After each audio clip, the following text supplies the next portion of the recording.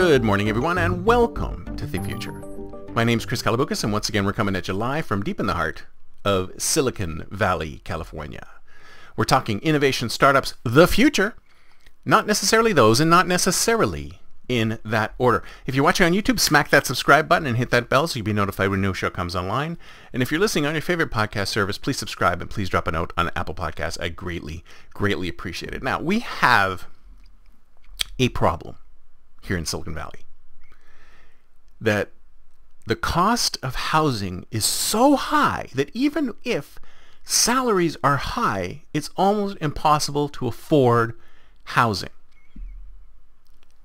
It's not like the days when you could conceivably have sort of like a regular job as you left college, get into a role, and be able to afford, say, a one-bedroom apartment for yourself on your own. That's almost impossible.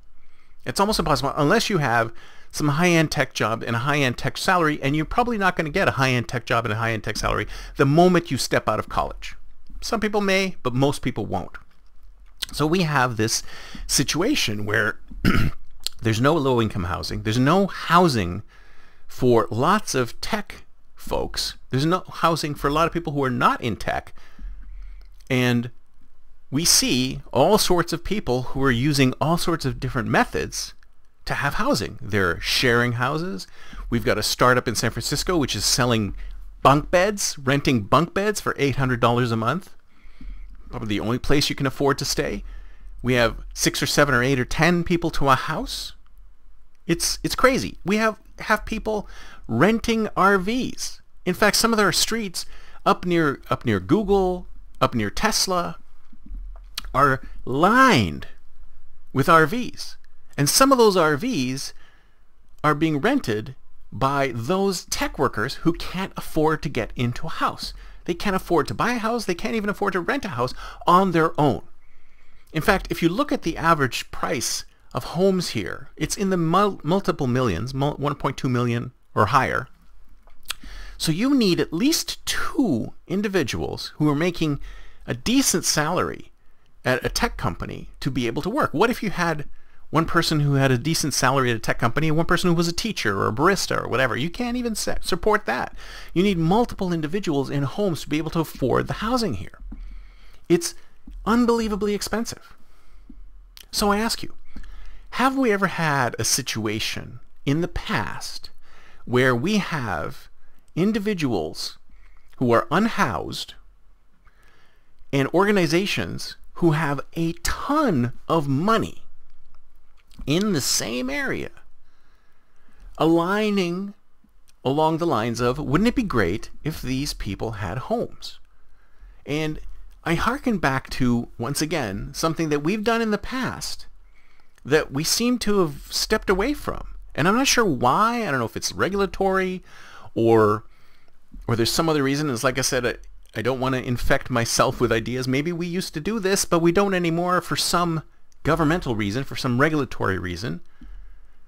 Company towns. Company towns out in the middle of nowhere.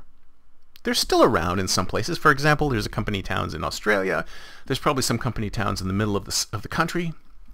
But basically what would happen is that, and usually it was because they were out in the middle of nowhere. So you were at a mine somewhere out in the middle of nowhere, and you had a shift where you would go out, live on the company's grounds, go to work, and then have some time off. I think last time I remember this, it was a mining company, and they had 3 weeks on, 1 week off, or something like that, where they would go out to these mines, and they would work in these mines for 3 weeks straight, and they would live at the mines. There would be housing at the mines, and the company fed them, clothed them, gave them everything. They had company stores, they paid them, and they gave them a place to live, place to stay.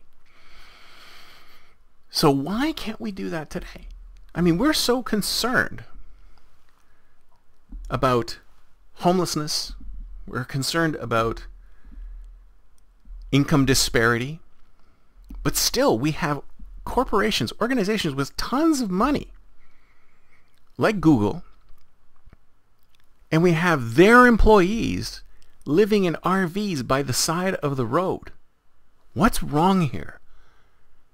Is there a reason why we can't have a company town within the Bay Area?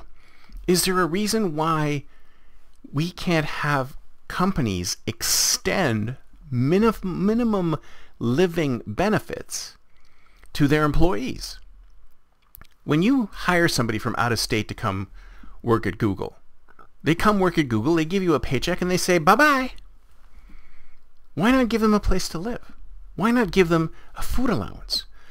They give them free food when they're on campus. Why not give them a food allowance? Why not give them a clothing allowance? Why not give them a place to live? Or at least a place to start before they can go on and go somewhere else. Now, maybe they're already doing something like this, but I haven't heard anything about it. And there's plenty of organizations out there who have employees. But then when it comes to the rest of their life, people just have to handle it on their own. And a lot of times this is not being taught in the educational system. How to survive in the world is not being taught by parents or the educational system. Or many parents and many educational systems do not teach actual living in the world. So why not have corporate citizens? And this is an idea I've heard that we may actually end up going to at some point in the future, and I've read it in science fiction novels, where people no longer are American citizens, but they're citizens of corporations. They pledge their allegiance to Google. They pledge their allegiance to Meta. They pledge their allegiance to Amazon. It's kind of like that right now if you think about it, but it's really just your working hours. It's kind of like that show Severance, where during your working hours, all you do is think about work, and you can only think about work, and it's completely cut away from your thinking about life. There's this separation between life and work, and we don't have that separation between life and work anymore. Especially now that most of us are working from home. So why aren't more corporates paying for their employees' essentials, especially when they're moving them from point A to point B and expecting them to figure out how to live in point A to point B? Maybe they're doing it for a limited period of time, but what's wrong with expanding that? So instead of paying your Google engineer $250,000, pay them $150,000 and give them a place to live. Give them a food allowance, give them a clothing allowance, give them the necessities of life. Make sure that they're not homeless. Figure out some way of giving them a place to live. It's kind of like the whole universal basic assets concept, where everyone talks about UBI, that at some point AI and other systems will take away all of our jobs, and jobs will just disappear. And when these jobs disappear, then no one's going to be able to work, so we'll have to pay everybody an income. But instead of doing that, why not universal basic assets? Why not give everyone a home? Give everyone a place to live. Give everyone a food allowance. Give everyone a clothing allowance. Why do we have to give people money? I don't see that as such a bad thing, but I'd love to hear your comments below. That's it from me for today. See you next time, and until then, don't forget to think future.